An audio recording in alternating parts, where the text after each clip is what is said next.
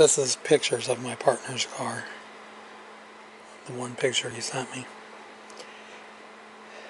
And as you can tell, if I can enlarge it, the frame is actually ripped right out. The one I worked for said the axle, when they saw it, is shoved up into the fender, which means it pulled it right out of the transmission. I don't see how the car can be fixed, because that's a lot of damage. And it ripped the wheel right off, so I have no idea. But supposedly he, because there was strong winds yesterday morning, supposedly the wind pushed him right into the guardrail. He got it for failure to control, which I figured he would, because you have to control your car, even though it's weather related. Doesn't matter, because I've had that same issue years ago with me driving. If you go off road and you hit something, it's considered failure to control. So we have no idea if his car can be fixed.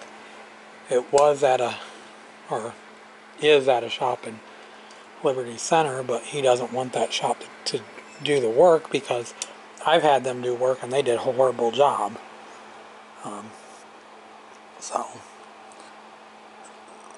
he's got to find out if they'll have his car in Archbold and see if it can be fixed. I just took a quick shower just a few minutes ago. I'm going to get dressed and go get gas for my car. Went up to AutoZone.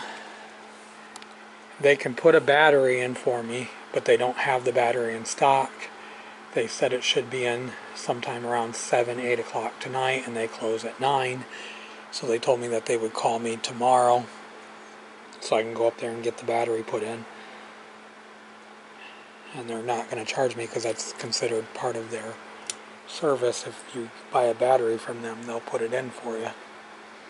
And then I got a $20 cash from a customer, and then a $15 card, and then a customer from the route my partner's doing over in the Swanton area.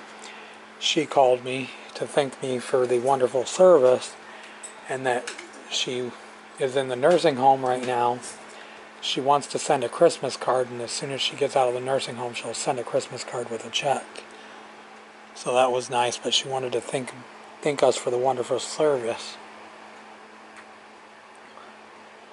She goes, I hope you're not the only customer that deliver paper to. She goes, because that would be bad to deliver one paper if you live that far away. And I said, no. I said, there's more customers on that route. She goes, oh.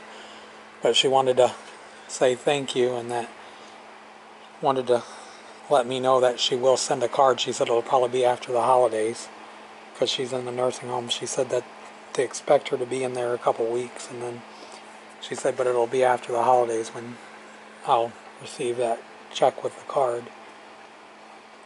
But I'm going to stop it right here. Please like, please subscribe, and I will talk to you guys soon. Have a good day. Bye.